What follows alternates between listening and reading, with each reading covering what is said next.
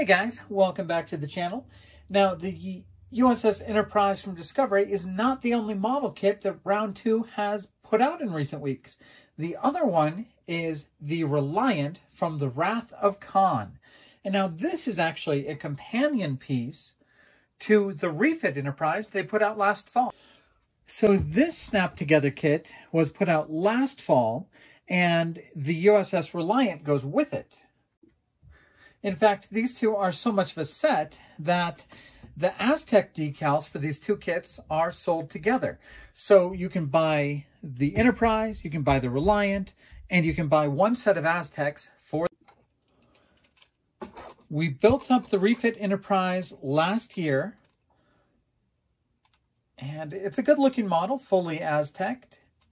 So we're going to build up the Reliant to go with it. Let's take a look at the box. So we've got a great shot of the Reliant. We get a couple other parts of the model. And they show a black dome here on the box. We'll look at that in a moment. We'll also look at the decals in a moment. But what I like about these packages is they have a quote from the commanding officer for each ship on each box. So here you get Khan's quote about revenge being served cold in space. And that's really a wonderful compliment to the quote they gave Kirk, Khan. I think that Khan probably has the winning quote on the box compared to Kirk. All right, the inside of the box has the paint callouts and the decal placement guide. And the first thing you're going to notice, there are a lot of decal callouts for this model. Let's take a look at the decal sheet. Yeah, even before you get to all of these really nice battle damage decals, and man, you've got a lot of those. A lot of battle damage. Before you even get to those, there's a ton of decals on here. So there's window decals for the entire ship. There's decals for all the thrusters, all the phaser banks. You get the name and the registry. Sensor bands around the edge. You get the bridge stripes. You get the shuttle bays. There are a lot of decals on here, even without the Aztec. This looks like a lot more decals than was in the last release. And here's something I haven't seen in a Round 2 kit. So there's a white dome base in this. Most of the time you get a black base. For this one, it's done in the same color plastic as the Reliant. The plastic itself is the same as we've come to expect. We get clear parts for the phasers, clear parts for the impulse engines. The impulse crystal, both top and bottom, are done in clear. And the inside of the warp grills are done in clear as well. The kit plastic is just a very slight ivory color. So we will want to paint that white.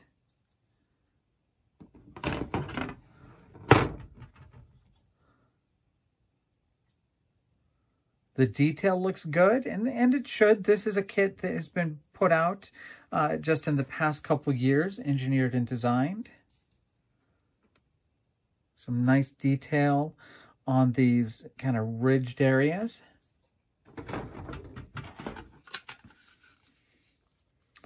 And while they don't give us any molded windows, there is still a lot of detail and nicely done grid lines on this ship. So let's go through this build process. The first thing I'm doing is I'm painting some of the parts that can just be snapped on later. So we're doing things like painting the impulse engines red, the warp deflectors blue, the little crystals that sit on top and the bottom of the ship, and the nacelle grills along the outside, we're spraying those with a nice blue. Now, not the entire outside is supposed to be blue, just the grooves, just the inside grooves of these clear plastic parts are supposed to be blue. So I've got a real easy way to deal with that I'm going to show you in this video, but we start with the outside going blue. Here's a couple other snap-on parts, the little accent parts on the front of the warp nacelles. We're taking those to kind of a goldish copper color. We're just going to be able to snap that on in a little bit. Also, these front intakes for the warp nacelles, we're starting off taking those to black. These are the parts on the front of the warp nacelle that are black with a white cross dividing them. And once again, I've got a real easy way that we're going to do that as well. The photon torpedo assembly is getting sprayed black. And once again, if we do these parts kind of separately, we won't need to mask them off later in the build process. Now, the back of these warp grills, we're painting the backs black. Overall, we want the entire piece to look kind of gunmetal-ish or a dusty black. So we're doing the back in black and starting off with the front being in blue. Now here's the trick.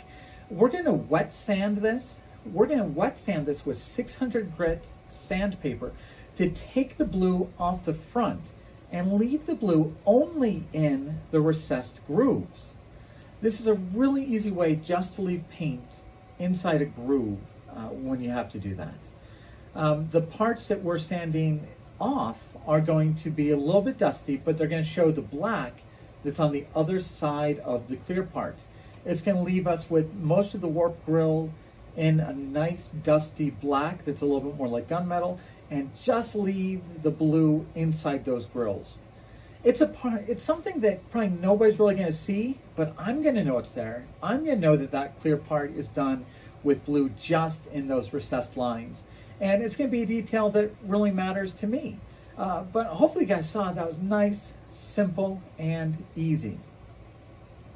Now it's time to start our main assembly. So we're taking parts off the sprue with our clippers. And whenever you're taking parts off the sprue, use clippers. Don't just bend them off or pull them off. And then you can clean off the little bit of nubs that are left over with something like a nice needle file. So just clean off those bottoms. And this is a snap together kit. So all the parts have nice little parts that they snap into. They're held in place by friction, but we're still going to use glue on this build. So it fits nicely, and it's going to get sandwiched between the top and the bottom halves of the saucer. But we still want it to be held in place by glue. That's really going to stop any cracks from showing up. It's going to be easier to paint, and overall it's going to look a little bit better. So we're just going to put a little bead of glue along all of the joints, and capillary action is really going to wick that extra thin Tamiya cement inside all the grooves. It's going to melt the plastic together, and it's going to hold it really tightly. We're going to go just corner by corner. We glued and clamped this side. Once that's dry, we'll move on to another corner. There's a couple snap-on parts here that we're going to do the same thing with. The bridge snaps on very easily, so we're going to let that snap in place. And once it's in place, being held in by that friction, we're once again go through with our glue and just lay a tiny bit of glue around the edges that's going to melt those pieces together. And we're doing this all before we paint so that it's held nice and tight. Now here's the other trick I really want to show you. It's very, very easy to do these front intakes for the warp nacelle. We did it all in black, and now we're using our needle file just to remove the black on those outside raised edges. And you just want to go nice, carefully, and slow, but just use that needle file lightly across the top just to remove the paint. And that's going to remove it just on the outside raised edges and give you that nice cross dividing the black sections of that warp intake. Quick, easy, simple, and it looks good. It's a good look at the end of the project. Now that we have so many things snapped in place, it's time to start laying down our base coat. White's a color that you're going to have to do several different coats. It's not really going to show up the first time around, so you're just going to layer it. Just a handful of different coats of white over white, giving it a good amount of time to dry in between. This is probably my third or fourth coat here of white.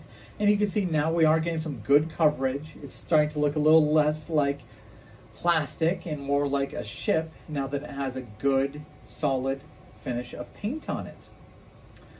Now that we get down to the warp nacelles, I'm only going to paint the first inch or so of these. I'm only going to paint the part that goes up against that black intake grill. I'm going to leave kind of the last 4 or 5 inches unpainted so I can really glue them well. But I'm painting the front so that when I snap that black part in place, I won't need to worry about repainting that white later. All right, now we can start some assembly since we have a lot of parts pre-painted. And first thing we're going to do is we're going to snap these 2 pylon halves together. They are snapped to fit like always, so you're just going to have to press them together until they're held together well. Now we're going to take that black intake and we're going to sandwich it in between the 2 warp nacelle halves. So just get it firmly in place. We're going to seat the pylon on the other half. It just has 2 little feet that fit into a slot on the other half of the nacelle. Make sure it's pressed in well and attach the 2 halves. Once again, just kind of going from front to back, pressing it solidly so those pins hold things together. And luckily we've left most of this unpainted so that we'll be able to glue it very easily. Just a little bit of that thin, extra thin cement just along those joints, and the plastic will just melt together to make a really seamless joint. All right, now we're going to put a little bit of masking tape over that black grill. Once again, the warp nacelle is already sprayed white around it, so I don't need to paint that again. This is just to protect it from overspray. And now we can paint the rest of this nacelle a nice white. That front intake won't need any complicated masking. It already looks great. The rest of this nacelle needs to go to white so that we can start doing some other little bit of detail painting on it. But a really simple way to get that warp grill looking well without having to hand paint it or do a complicated piece of masking. We can also start spraying the top half of the saucer now that we've flipped it over. And same thing as before, it's just going to take several different coats of paint.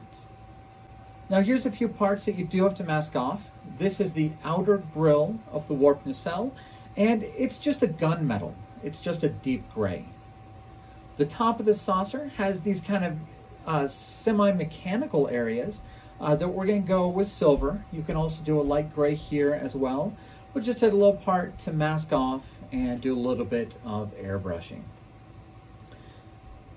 Now it's time to work on the photon torpedo assembly, and just like the warp nacelle, that black part, get that black first, do a little bit of white paint on the parts that are going to surround it so you don't need to mask that off later, and then you're just going to start assembling just like we have before.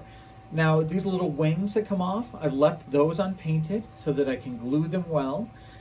They snap in place, and then you're just going to snap the 2 halves of the photon torpedo assembly together, sandwiching those black parts together well.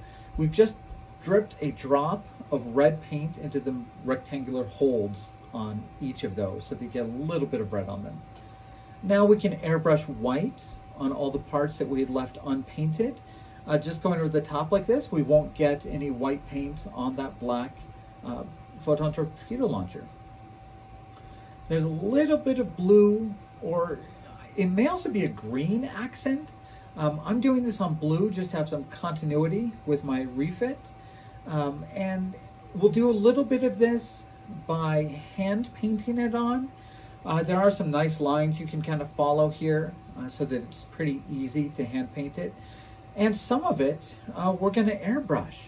Just kind of following the box art, it looks like a handful of these sections should be blue and a few of them should be silver. So we're laying down the blue first and we'll do a little bit of silver accent on it afterwards. Now we can go back to those parts we painted at the very beginning and snap them into place. So these are those warp crystals that we spray painted clear blue in the very beginning. on the top and on the bottom. And those impulse engines that we sprayed red, we get to snap those in place as well. We get to finally snap on our inside warp grills, which are now nicely black with blue recessed lines. And we get to snap on those copper gold colored accent pieces on the front of the warp nacelle.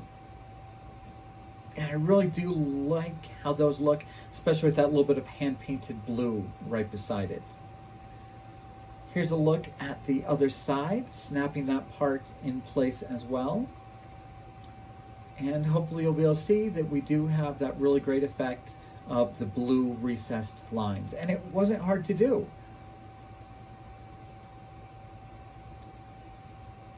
All right, now it's time to glue the pylon assemblies on. I'm using that Tamiya thin cement, and if you look closely, you'll be able to see it has actually melted away some of the paint. So it's always better to glue with an unpainted surface, but this will melt away your paint so that it will glue plastic to plastic. And it is a snap kit, so you can have to press hard and get these snapped in place. And then you just have to know that the glue is there underneath it, really providing some strength beyond that snap fit. The roll bar for the photon torpedoes just sits on top, and then the two halves of the roll bar are held together right at this barrel shape for the phaser torpedoes, and they get held together by these end caps that you snap on the front and the back of the barrel. So I did a lot of Tamiya glue on the inside of those little end caps, pushed them together, and held them tightly. So here you can see our nice white ship. You can see all the little accent colors we've added throughout the ship, sometimes with snap-on parts, sometimes by masking. But overall, we're about ready for decals. We have all of our little detail paint accomplished. So next step, Aztec decals. Now the Aztec decals, they're a separate product that you can buy, and they have the wallpaper decals for the Reliant and the USS Enterprise. And if you've worked with decals at all before, Aztec decals won't be a hard thing for you. But they really provide that really nice texture that a lot of these Starfleet ships are known for having. The really detailed panel lining. So like always, we're going to start off by letting our decals soak in water for a little bit and then sit out to loosen off their decal paper. We'll give them all about 30 seconds to a minute of being wet, and they should slide off pretty easily. Once they've had some time to loosen, you're going to wet the area you're going to be applying them to.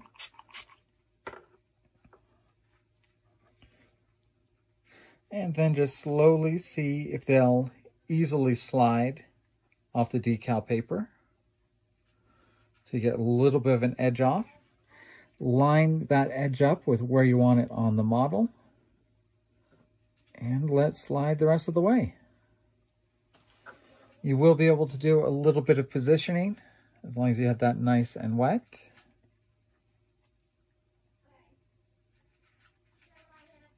Once you have it exactly where you want it, you can use something like a Q-tip just to wick away any of the water and make sure it's sticking where you want it.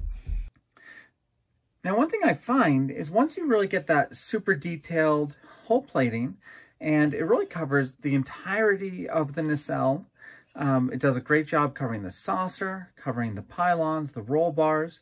There's a few areas that end up looking a little bit naked. So kind of these areas back here on the bottom of the saucer don't have any Aztec decals, and the back of the shuttle bay doesn't get any. So it can always look a little bit different than the rest of the ship. Now you're going to get some decals for the shuttle bay parts, but we'd better paint these little triangle parts, see what we can do to add a little bit of detail there. Down here on the bottom where there's no Aztecing pattern, I'm going to use a light gray pin wash to bring out the detail there. I've already done that a little bit up here where there wasn't any decals, and just that little bit of a light gray wash just adds a little bit of shadow and detail so it doesn't seem so bare.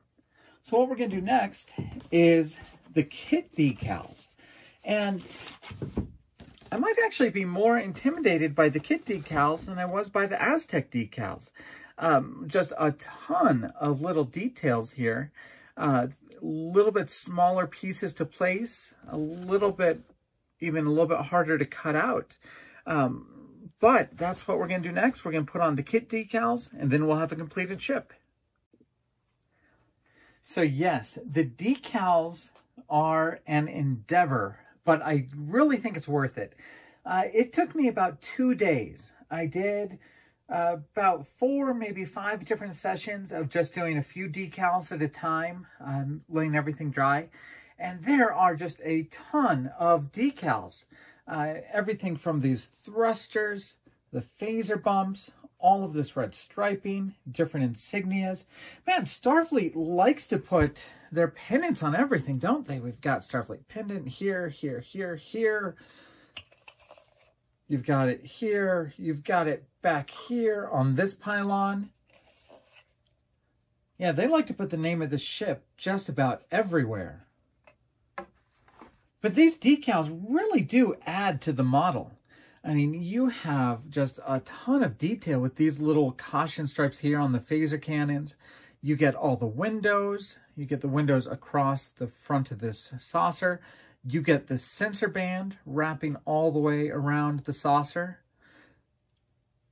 You get all of these little dotted lines that go up and down the pylons. You get the dotted line that goes across the back of the roll bar here. We get the shuttle bay decals there. More red stripes. There were a lot of little red stripes on this model. You'll be able to see there's some red striping back here. A couple of extra, I believe, phaser bumps down here underneath. So yeah, really a lot of decals. The red stripes were probably the hardest. The red stripes right in here were probably the most difficult ones for me to do. I think they turned out all right in the end. Now, I still have a handful of decals left that I couldn't quite figure out where they go. I'm pretty sure that this number 1 and number 2, I'm pretty sure that's for the shuttle bay if you decide not to use their decal. Like if you decide to do it clear instead of blue, you can use those. I'm pretty sure that this 11, 17, and 17, I'm pretty sure they're going to go on the underside of this torpedo tube. So that if on the underside you'd have 17, 17, and this V-shaped one on the bottom. So I'm pretty sure that's this decal, and this decal. So really, these are a mystery to me. This last Reliant name is a mystery to me. And this last V-shaped one, I'm not sure of. These, I know where these go. I just haven't managed to get the wherewithal to get those on. They actually wrap around the outside of this cylinder shape there. Still have a little bit of microsol to go on this part to get rid of kind of those last wrinkles and bubbles. But yes, this is the USS Reliant, fully Aztec decaled and decaled with the kit decals. It is a good looking, very, very detailed ship. Now this is the Wrath of Khan edition, so we still have one more set of decals to go, and that's going to be the battle damage decals. So they give you a lot of different pieces and decals for battle damage, but they'll call some out specifically for specific parts on these ships. So they call out these 5 pieces to be the battle damage that goes across the roll bar on the Reliant. Now, like all decals, you soak them in water. These are taking about 15 seconds in the water and probably about another 15 seconds out on a paper towel to really come off the paper well. And these decals are really fantastic. They're strong, they're sturdy, and they really wrap around curves well. Like this one that goes across the top, you can just see it kind of fall down and wrap itself around the sides of that protrusion. We're going to use a little bit of a wet brush just to brush it up against the side of that. But it really does wrap well and adhere well. Now, we always kind of go alternating decals. So we want to let these decals really set and be steady and sturdy before we go back and do the decals in between them. So right now they're fairly positionable. If they're not, just add a little bit more water underneath them and they should be able to slide until you really have them exactly where you want them. Now I'm really glad to put this one on because I've got a little bit of a crack in the gray decal underneath it, so it'll be good to cover that up with a little bit of battle damage. And then we're going to move on to the parts on the other side. But these decals are really kind of fun to work with. They work incredibly well and they're highly detailed.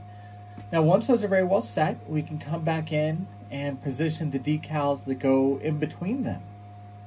I really like this effect of kind of layering these decals together. Now you can't see it, there's another 3 pieces of decal underneath the roll bar that you've layered together to make a long phaser burn across it. Now here's how strong these decals are. You can see I can pick an entire decal off the paper and position it. They're strong, they're sturdy, so you definitely want to go after them with microsol after that to get them to lay flat. I want to say thank you to everybody who stuck with me on this video. I started off thinking, hey, this is just a snap kit. I can show the entire build process between gluing things and painting things and all the decaling. And here we are, a video that is 30 minutes long. And the way this kit builds up is a lot like that. You think you're starting off just doing a snap kit and you're going to snap it together and be done. But then there's just so much to do. Hand painting those yellow caution triangles, trying to get these warpness cells looking right around the back, hand painting these fantails, hand painting these accents along the front and underneath this copper, painting those separate copper pieces. There's hand painting the blue here and even the blue up here. There's so much to be done on this kit. And then it's really, if you're looking at this, it is exceptionally well detailed. And it's just layering decal upon decal. It's layering the Aztec decals, getting them to fit, the wonderful marking decals that are provided, and then even layering the battle damage. There's just so much to be done on this kit. It really kind of surprises you. Out of nowhere, you turn out to be several days into the project and kind of doing more than you ever thought you'd be doing on a little snap kit. But really, absolutely some fantastic detail in the hull plating, in the battle damage, and hopefully in the little things that you got to paint yourself. Really a fantastic kit. And a kit that there's a surprising amount to be done on it. So thank you guys for sticking with me on this build video. I hope it was worth it. I hope you guys kind of enjoyed seeing the complete process rather than just a review. And I hope you kind of like what I did with the model kit. Now we're going to do one more video. It'll be a short one where we're going to do a final wrap up on this series, the Reliant and the USS Enterprise. So stay tuned to the channel for that. But once again, look for this model kit on your hobby shop shelves now, and thank you for following the channel.